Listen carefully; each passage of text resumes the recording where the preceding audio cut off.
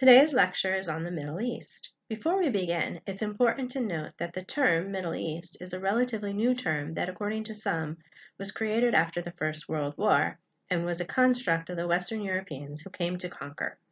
This map shows us the dates of independence of the so-called Middle Eastern countries, places where guerrilla warfare has been present, and which countries are major oil producers. Our objectives are to identify the 5 political developments in the Middle East since World War I and the Treaty of Versailles, discuss the Israeli-Palestinian conflict, and analyze the U.S. role in the Middle East. The second half of the semester, we have identified 2 chief political developments worldwide, the Cold War and decolonization. In Europe and the U.S., the Cold War was the dominant political development.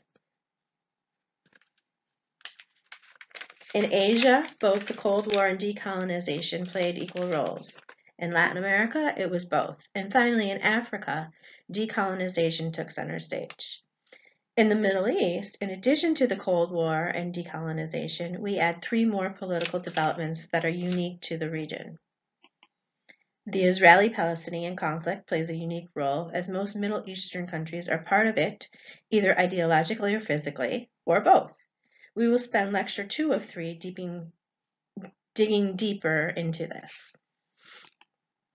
The presence of oil is both a blessing and a curse of the Middle East. On the one hand, it provides revenues for those countries that have it, and on the other hand, it means that the rest of the world wants to make sure they have access to it, and often means they involve themselves in your internal affairs. Also, often is the case that oil revenue is not shared with the population, with the people. For example, Saudi Arabia has tons of money from oil revenues, but its subjects, not citizens, are still extremely impoverished. The Saudis don't tax their people because they have so much money, but that means that the people have no say in the government and how the money is spent. A new term, the Arab Cold War, is like the Cold War between the US and the Soviet Union, but the 2 ideologies are not capitalism and communism, but conservative ideas versus pro-Western ideas. On one side, there are Arabs who wish to restore the caliphate and implement Sharia law in all predominantly Muslim countries, and on the other side, those who say we need to modernize and westernize in order to move forward. Mustafa Kemal Pasha, or Ataturk of Turkey, embodied this Arab Cold War when, out of the ashes of World War I, the Ottoman Empire was broken into many modern nation states of the Middle East. Turkey is founded in 1921 as a modern nation state, and Ataturk, as its president, creates a secularized pro-Western government. Many conservatives resent this, and there is much backlash throughout the Middle East. Let's start with decolonization. At the end of World War II, Britain and France lacked the money and the political will to continue colonizing the Middle East. They both retreated peacefully. They wanted to have good relations with the oil-rich countries in particular. The Arab League was created in 1945.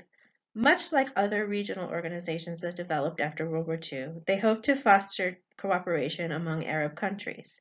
It is important to mention here that in the Middle East, not everyone is Arab ethnically, but they are the largest ethnicity. And the term, the Arab world, is important. In the U.S., we typically identify ourselves by our country first. We're Americans. And our ethnicity second, Asian Americans, African Americans, Latinx Americans, etc. The opposite is true for Arabs. They identify first as being Arab and second as the country they belong to, Syrians, Lebanese, Jordanian, Palestinian, etc. Being Arab supersedes everything else. This is an important distinction, particularly when we discuss the Israeli-Palestinian conflict next class. You will now watch scenes 2 through 4 from the movie Road to 9/11. The first scene is called 80 Years of Humiliation and discusses decolonization. The second scene discusses Ataturk in Turkey, and the third introduces the Muslim Brotherhood.